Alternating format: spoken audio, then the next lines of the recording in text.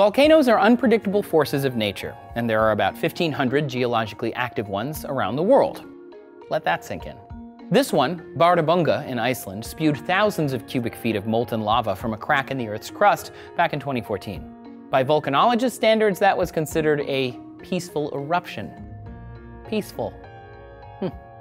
Bardarbunga could erupt explosively again one day, shutting down air travel and unleashing a level of environmental destruction that would wipe out roads and homes and daily life as we know it.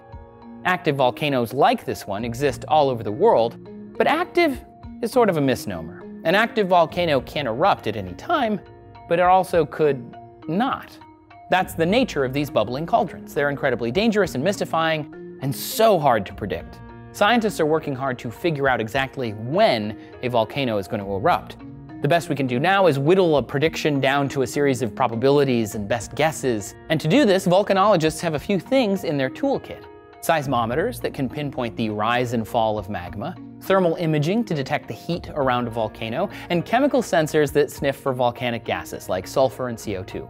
Even with all of these data points, though, there's still no such thing as a volcano forecast. No one can say that this will erupt in so many days. As they work towards getting a forecast, scientists are adding another tool into their toolkit: seismic noise interferometry.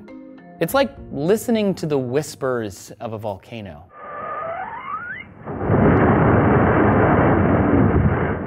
Let's break that down, though. In a study, researchers analyzed seismic noise moving through the volcano Kilauea in Hawaii over a 4-year period. Seismic noises are low-level vibrations in the Earth. They come from things like earthquakes or ocean waves. In this case, magma swirling inside a volcano.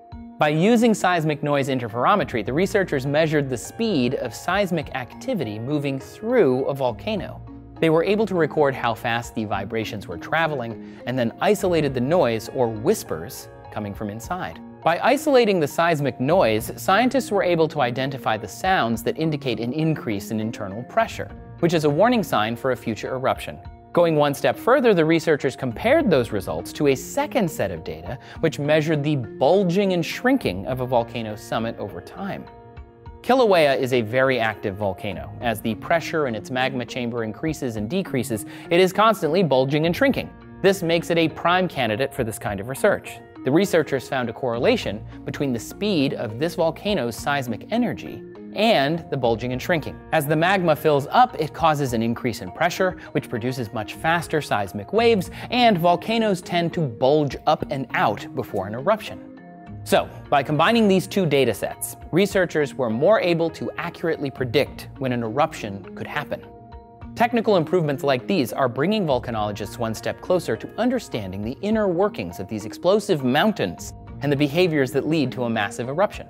We've still got more work to do, but predicting chaos is getting that much more precise. Special thanks to our sponsor, Domain.com. When you buy a domain name from Domain.com, you're taking the first steps in creating an identity and vision for your brand.